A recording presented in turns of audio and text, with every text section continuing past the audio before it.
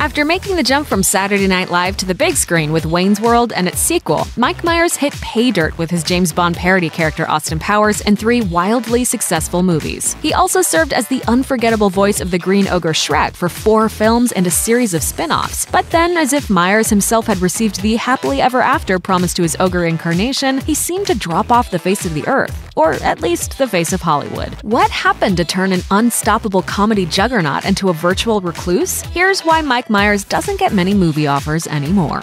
I've lost my mojo! Now is the time on Sprockets when we sue. Myers' blazing hot career hit a cool patch in 2000 when he walked away from Dieter, another SNL sketch-inspired film that would have had him reprise the role of the quirky German host of the fictional show Sprockets. According to ABC News, Dieter was to be Myers' follow-up to his second Austin Powers film, The Spy Who Shagged Me, but Myers bailed on the production, citing issues with the script, which, interestingly enough, he'd co-written. A series of lawsuits followed. Universal sued Myers for $5 million. Then the production company making the film, Imagine Entertainment, sued Myers for an additional $30 million. Myers then countersued everyone, citing violations to his right of privacy, abuse of process, and fraud on the part of Universal. Eventually, they all dropped their respective lawsuits, and they even agreed to work together on another project, the live-action adaptation of the Dr. Seuss classic The Cat in the Hat, but that didn't exactly go too well either. This cannot end well. A bungled childhood classic. While its abysmal Rotten Tomatoes rating of 10% should indicate what a flop The Cat in the Hat was, the devil was in the details of Myers' take on the seminal children's classic. Almost every review cited the filmmaker's bewildering choice to infuse the tale of the mischievous feline house guest with decidedly off-tone and crude humor, but the more particularly scathing criticisms fell directly at Myers' feet, like in the Dallas Observer's takedown titled Kitty Litter, which stated, "The producers may as well have skipped the hassle of securing licensing rights and simply called this mess Mike Myers' hole in fur." Ouch. I've chopped it off. Well, that's interesting because... Son of a bitch! Even Dr. Seuss's own wife, Audrey Stone Geisel, got involved, subsequently forbidding any more live-action adaptations of her husband's work. We're not 100% sure exactly when The Cat in the Hat became derailed, but one thing's for certain. Myers' supposed snobby behavior must have had something to do with it. Darkness behind the laughter.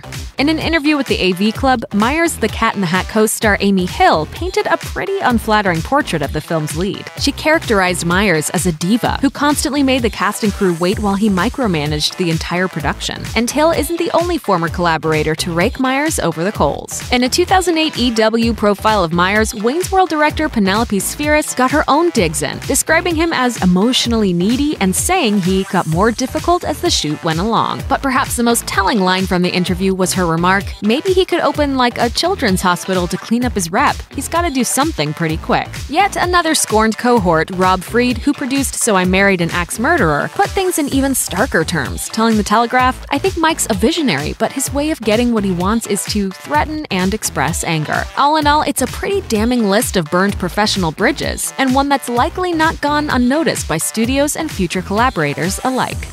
No love for the love guru.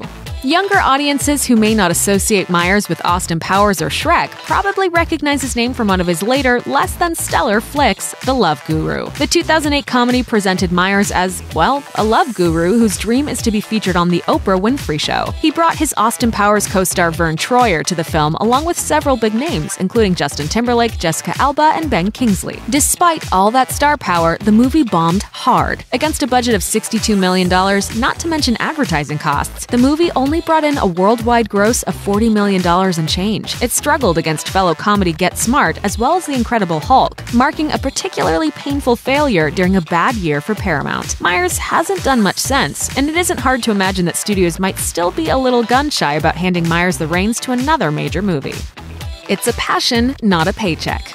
Myers is a legendary comedian who's shown he's got chops on both the small and big screens. For him, it's more about passion than just a willingness to show up and play the game. Maybe that's why he's turned out some surprising roles in films like Studio 54 and Inglourious Basterds. In a rare print interview with GQ, Myers described his decision to portray club owner Steve Rubel in Studio 54 by saying, "I loved that character so much and loved that world." He made a similar statement in a promotional interview for Inglourious Basterds, where he basically said he took the unusually serious serious role just for the chance to work with director Quentin Tarantino. As plenty of other comedians have learned, it's difficult to pull off that leap from silly stuff into more serious fare, but Myers seems intent on trying, whether his fans follow him or not.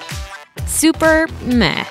Another one of Myers' out-of-the-box projects is his 2014 documentary Supermensch, which profiles the life of Shep Gordon, a legendary music manager whose clients ranged from Luther Vandross to Alice Cooper. In fact, according to The Guardian, shock rocker Alice Cooper served as the original connective tissue between Gordon and Myers through his cameo in the first Wayne's World movie. Myers had to meet with Cooper's manager, Gordon, and immediately took a liking to the man. Supermensch is a moving story of a professional association that turned into a wonderful friendship. Unfortunately, with a domestic box office gross of only $213,064, it's one that likely didn't make investors any money. This goes without saying, but that's never a great thing to have to report when you've got your hand out for funding the next time around.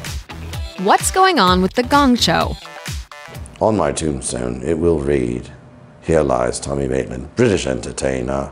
Please check the coffin to make sure he's actually dead." Since the summer of 2017, Myers has been hosting ABC's reboot of The Gong Show, only he's been doing so in heavy disguise as fictional English comedian Tommy Maitland. Donning an intentionally bad toupee, prosthetic jowls, and baby blue contacts, Myers transformed into Maitland with so little fanfare that Myers even did press in character, refusing to admit the ruse. Months later, Myers finally opened up about his role after the show was greenlit for a second season. Myers told The Wrap, "It is with great delight that I can finally admit that there is indeed a Tommy Maitland, and that I portray him."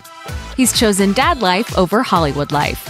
In addition to sticking to a tight schedule with his bizarre TV gig, the actor has been busy playing a couple other major roles, namely husband and father. In 2015, he and his wife Kelly Tisdale welcomed a new addition to their family, a daughter named Paulina Kathleen. She's the latest in a line of kids that includes son Spike and daughter Sunday Molly. I have 3 kids now, yeah. And how old? Spike's the oldest, right? Spike is 5, and Does he have a Canadian accent like you? No.